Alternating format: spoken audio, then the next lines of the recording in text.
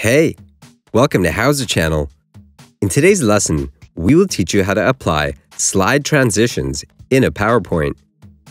Open PowerPoint. Select the slide you need. Go to Transitions tab. Click on the Transitions list to see more options. Select the transition style you like. You can see in the slideshow mode how it looks.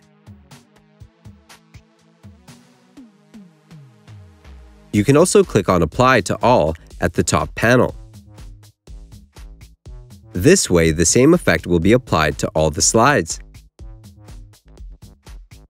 That's it. Thanks for watching the video. Please like it and let us know if you use any of our tips and tricks. Subscribe to our channel.